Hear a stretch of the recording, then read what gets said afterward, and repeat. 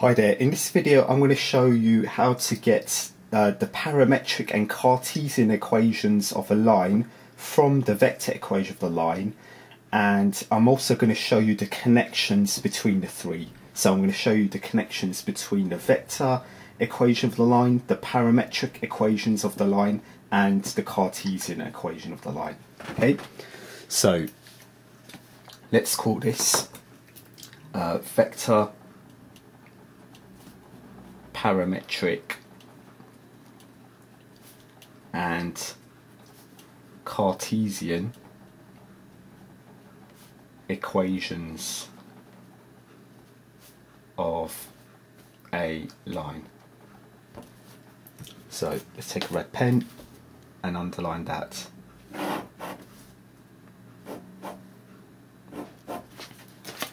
So in this case, if we're given a vector equation of a line.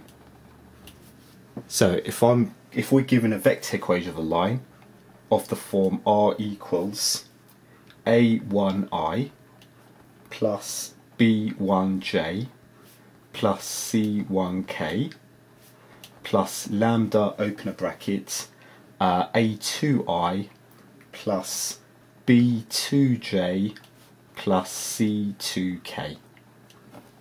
Okay, so this is the vector equation of a line. So just to remind you, this vector over here, so the vector beside lambda, this is what we call the direction vector of the line. Okay, so this vector here is the direction vector, so direction vector. Okay, and remember this vector over here, without that lambda, this is the position vector of a fixed point on your line. Okay, so let me show you how to get firstly the parametric equations, and then from the parametric equations I'll show you how to get the Cartesian equations. Parametric equations, remember, are equations for x, y, z, okay, in terms of, in this case, lambda. So I'm going to show you firstly how to find x, y, z in terms of lambda, and then from the parametric equations for x, y, z in terms of lambda, we'll get the Cartesian equation. And Cartesian is one equation only involving x, y, and z. So in other words, we'll be getting rid of lambda from the parametric equations to get one equation in terms of x, y, and z, known as the Cartesian equation. Okay, so here's the method. So method, and this is the method to get the parametric equations. Okay, so let me underline that. So here is step number one. So remember, r is the position vector of any point on your line. So I'm going to let r equal xi plus yj plus zk. And what I'm going to do with that is, so I'm going to put r into the vector equation of the line. So I'm going to call that equation star. So in step number two, so let's call this step number two, put r, that is xi plus yj plus zk, into the vector equation of the line star. Okay, so if we do that, we're going to have, so if I replace the r by xi plus yj plus zk, we're going to have xi plus yj plus zk, that is equal to, on the right hand side, a1i plus b1j plus c1k plus lambda into the direction vector a2i plus b2j plus c2k.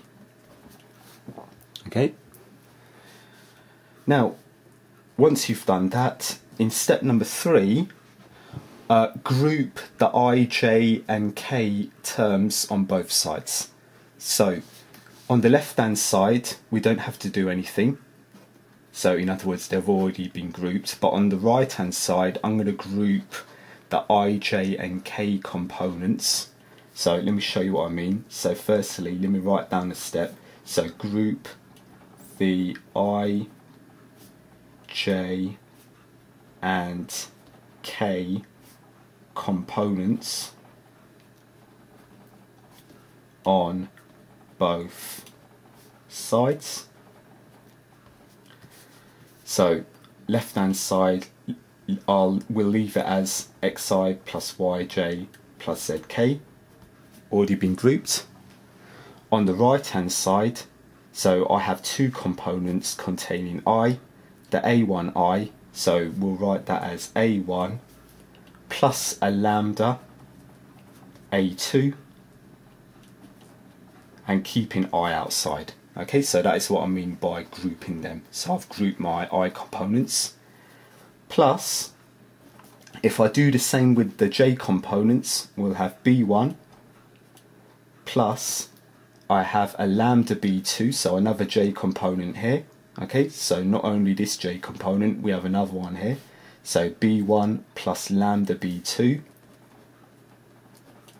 keeping the unit vector J outside, plus, and I have two K components on the right hand side, so C1 plus lambda C2, keeping that unit vector K outside. Okay, so this is what I mean by grouping the IJK components on both sides. Once you've done that, in step number 4, okay, so this is the final step to get the parametric equations. So the final step for the parametric equations, all we do is equate the coefficients of I, J and K unit vectors on both sides. So let me write that down. So by equating the coefficients of I, J and K on both sides. So let me show you what I mean. So let me start off with the coefficients of the unit vector I. So on the left hand side the coefficient of I is x, and that is equal to, on the right hand side the coefficient of I is a1 plus a2, lambda a2 rather. Okay, so if I take a red pen, these are the two I components that I have on both sides. Okay, so if I just equate the coefficients, x, that is equal to a1 plus lambda a2. Okay, so we'll call that equation number 1. Now if I do the same with j, so if I do the same with the j unit vector coefficients, so if I take a green pen, so on the left hand side the coefficient of j is y, on the right hand side the coefficient of j is b1 plus lambda b2. So we write down y, that is equal to b1 plus lambda b2, we'll call that equation 2. And if I take this black pen, so if I do the same with the k unit vector coefficients, so on the left hand side we have z, that is equal to, on the right hand side the coefficient of the unit vector k is c1 plus lambda c2. So c1 plus lambda c2, we'll call that equation 3. Okay, so remember, parametric means equations for x, y, z in terms of a parameter, so which is lambda in this case. So these three equations, x, y and z, in terms of lambda, these equations here are called the parametric equations of the line. So let me take a red pen. So these are the parametric equations of the line. Okay, so that is the method in order to get the parametric equations. I'll explain the connection between the parametric and the vector equation soon, okay, but let me continue from there and show you how to get the Cartesian equation. So remember, Cartesian means one equation for x, y and z. So in other words, we need to get rid of lambda in order to find one equation in terms of x, y and z only. Okay, so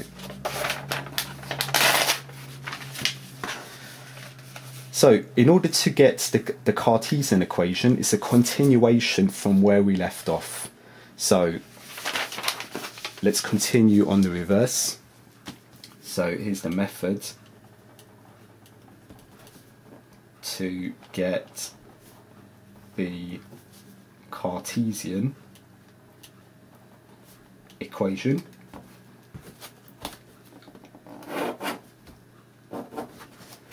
So as I said, it's a continuation. So in this case, in the next step, we're going to rearrange for lambda in terms of x, y and z. So take each equation and rearrange for lambda in terms of x, y and z. So for example, from equation number 1, if I rearrange, so let's call this step number 5, so a continuation from step 4. So let me write down the step firstly. So rearrange equations 1, 2 and 3 for lambda. So if I take equation 1, so if we take equation number 1, so equation 1 was x equals a1 plus lambda a2.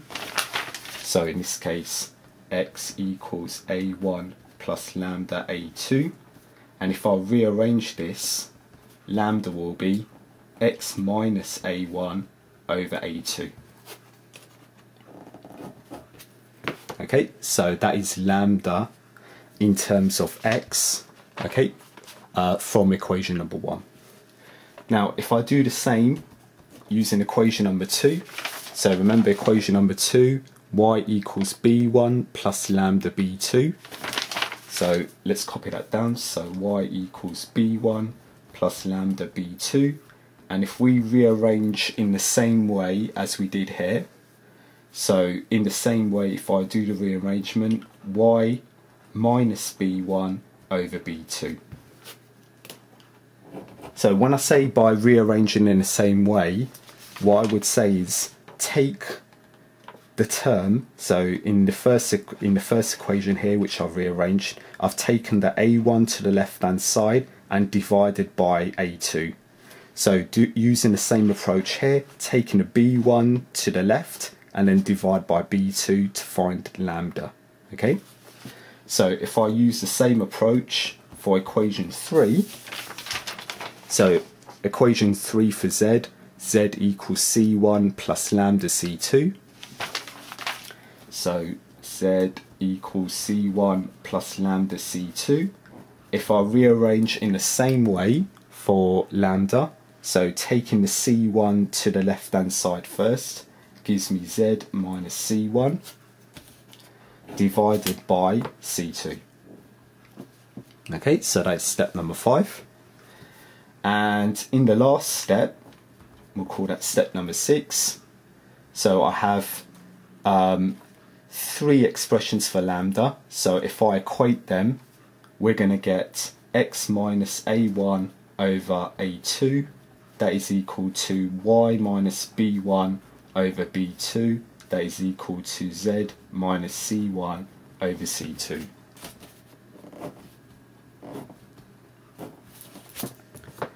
So as I said, this is the final step, and this equation here, so this is one equation in terms of x, y, z called the Cartesian equation.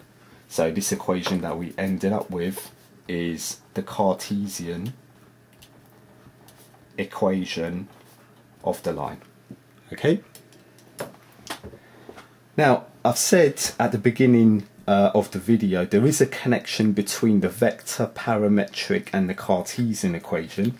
So if we look at the vector equation of the line, so remember, this is the position vector of a fixed point on your line, so the vector without that lambda, okay?